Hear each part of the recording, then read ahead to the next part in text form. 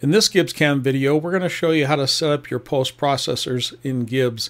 Now there's basically a couple different types of post processors for Gibbs. There's the ones that are like for 2-axis machines, 3-axis vertical mills, etc.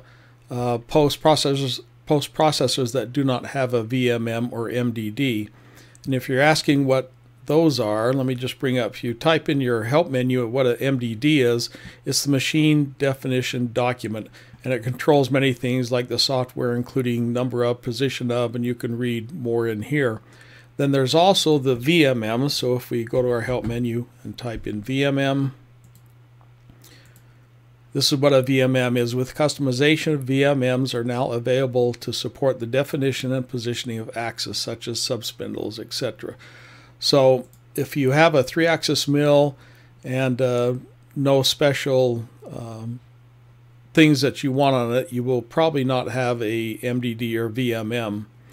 But in the case of something like a lathe with a subspindle and multiple turrets, you will have a VMM and MDD specific for that particular machine.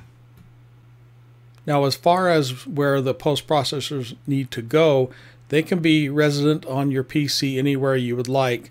I usually create a folder under my C drive or whatever drive you choose and maybe call it Gibbs Post Processors. Then under that you can create different folders for different machines.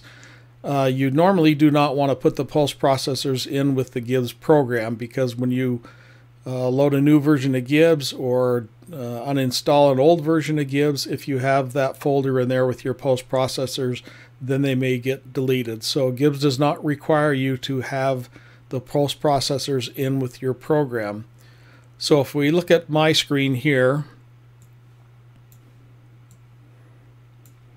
here's my folder, and right now I just have them in the download section, but you can put these wherever you'd like. I just have a few posts in here, something like the Doosan. This is just a single post processor. If I go back, same with Haas.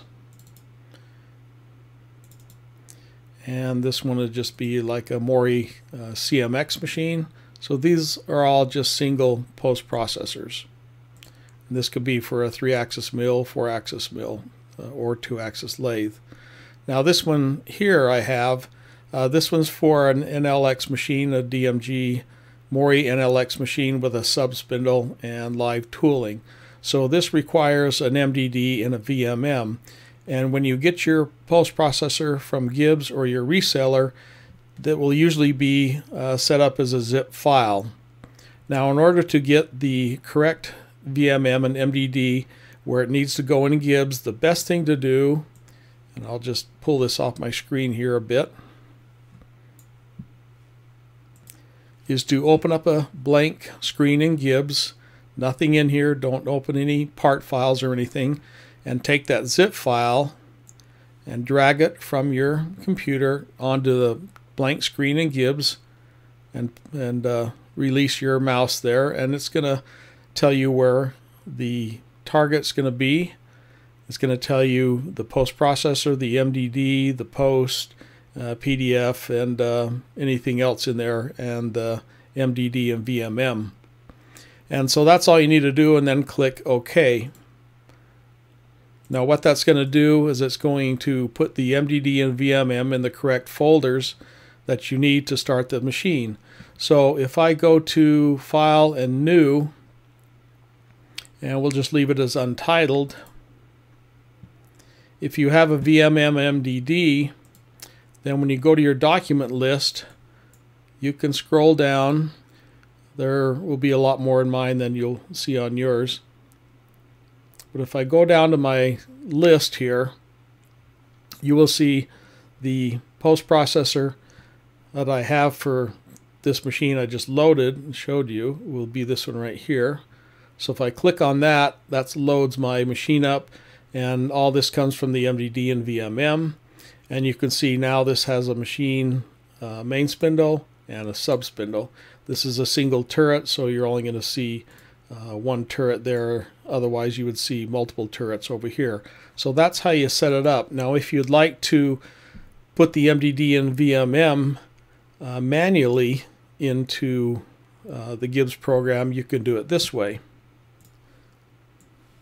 Open up your Windows Explorer, and normally you'll have the C drive, and you'll either have program files. Well, everybody will have program files and program files 86, but a lot of times PCs have the program data turned off. So in order to turn that on, you need to go to the button that says View, up here, the tab that says View, and over to where it says Options, and change folder and search options.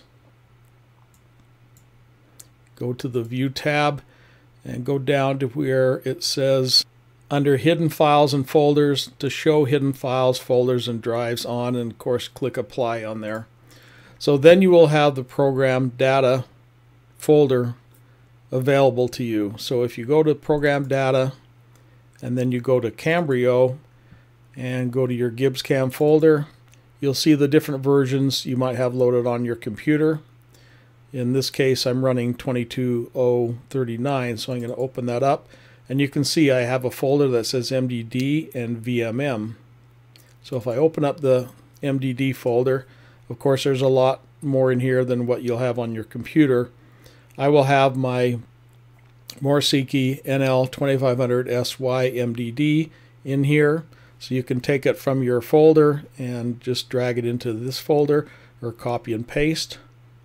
And as you can see, the VMM, I also have the same thing over in here, the VMM. So the extensions on your files will be MDD and VMM. So if I drag that folder on here, this folder that has my posts in it, so here's my zip file. I already dragged my zip file onto the screen and it loaded everything up here. But now I need to unzip it so I have the post processor. So I'm just going to right click and we'll use WinZip. You can use anything you'd like.